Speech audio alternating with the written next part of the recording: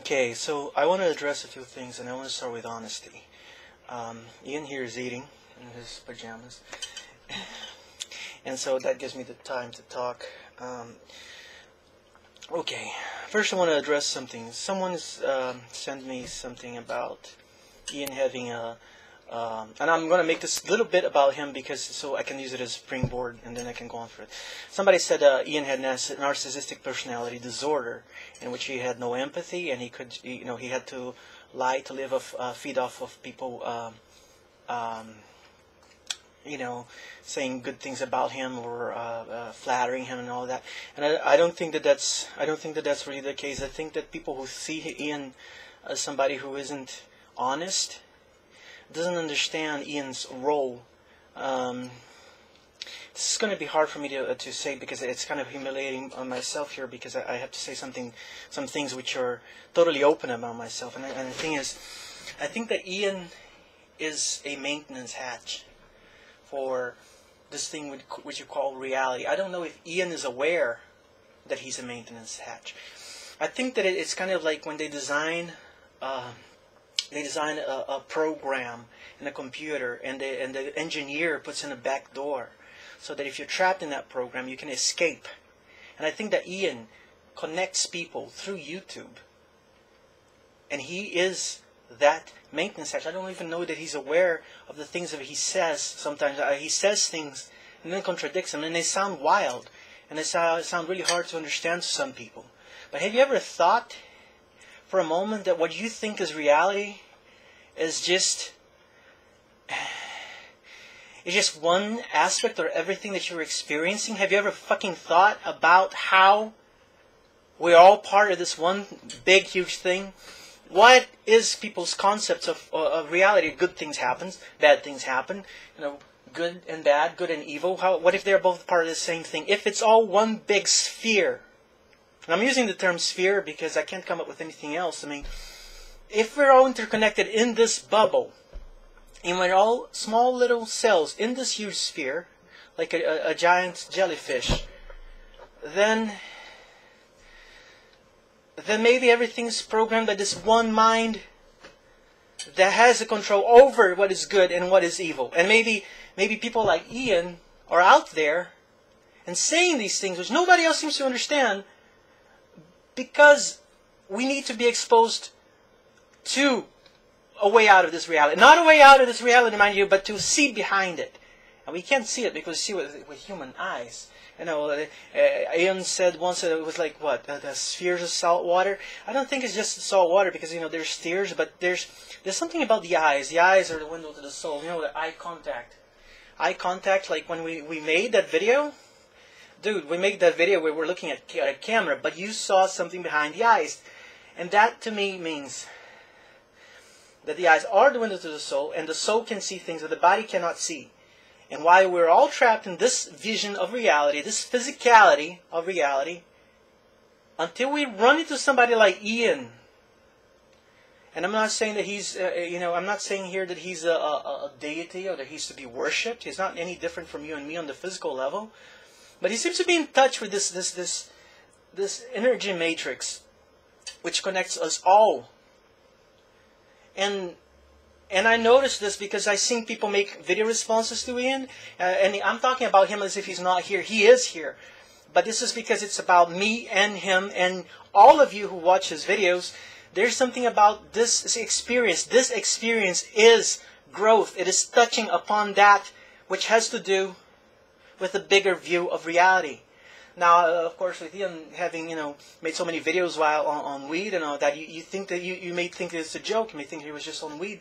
What if he touched on something? What if there's something to what he's saying? What if he just, he has a mission that he didn't even choose to have, to make everybody see that there's more to reality than what we see? What if the whole YouTube experience, and now, if Ian starts speaking, what he says is going to mean different things to different people. But it's kind of like it's kind of like the drug DMT. Everybody who does DMT, there's about 12 different reactions that people have, and it's always one of the 12. So when Ian speaks, what do you see? What do you hear? Do you hear? Are you open enough? Are you seeing what's going on here? I'm just making this effort. Yeah. I don't know. That was weird, though. I felt some sort of prompt to say something or do something. Say something. Oh, jeez. What? Well, I thinking of the shape of it, like if you're looking at a stained glass mirror, that's how life is, or that's how this, I guess you call it life. So, Life is everything. Yeah. I keep seeing that stained glass picture.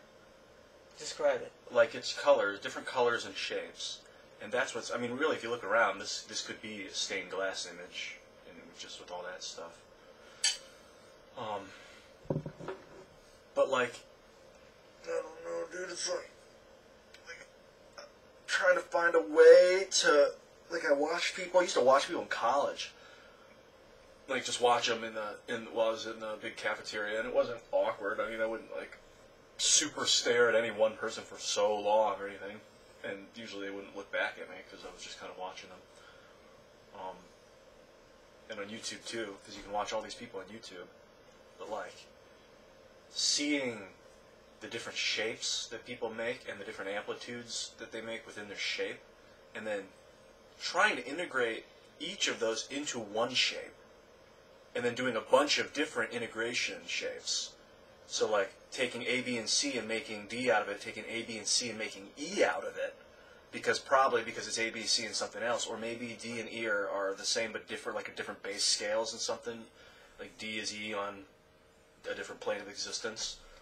So sometimes, I don't know, it seems repetitive or... I understand what you're saying. I understand. And I think that I touched on to something here.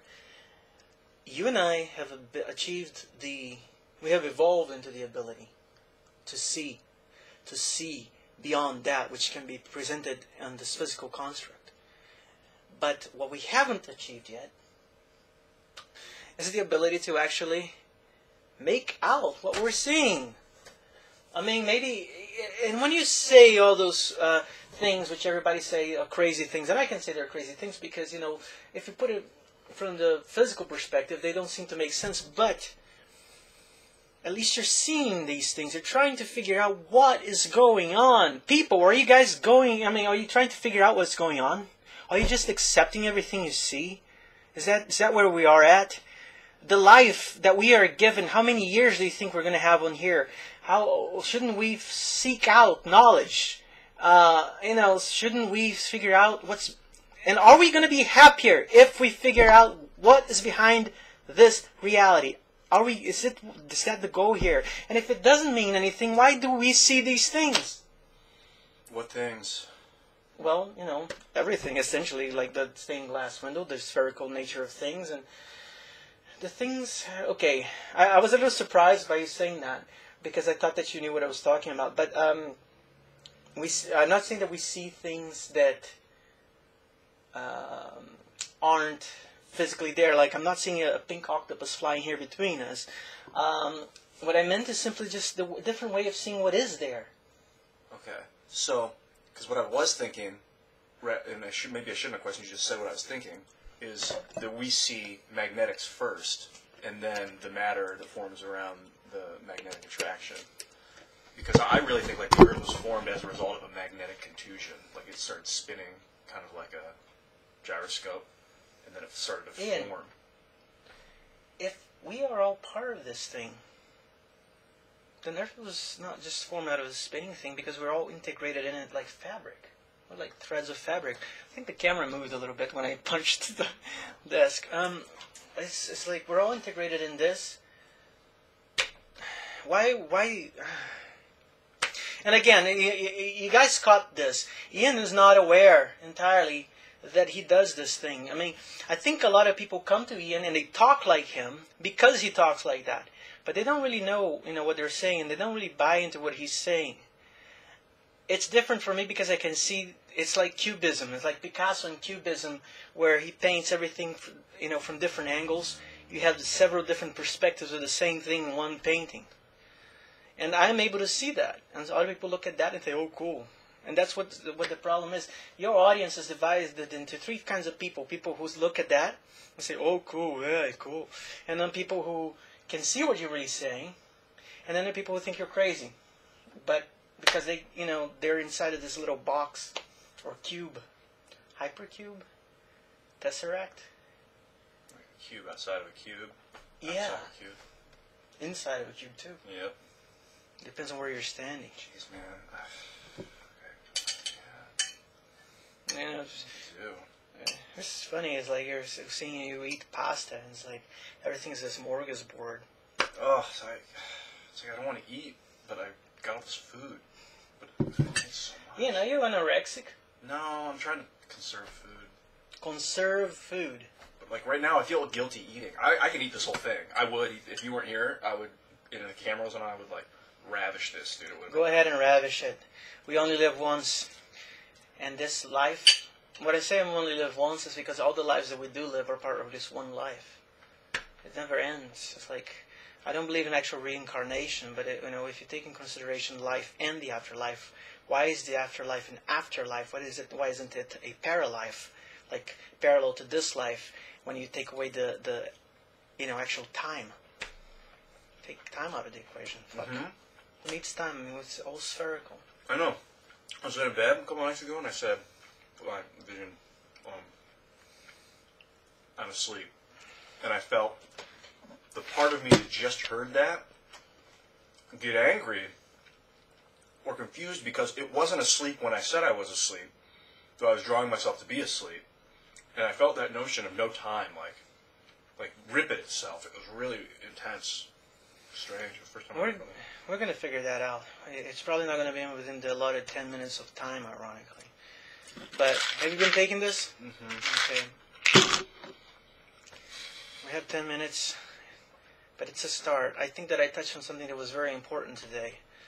I wonder how long it is. It doesn't tell us. Should I look at you while you're talking, or look at you on the camera, or look at the camera? Dude, it's all the same. Oh, okay.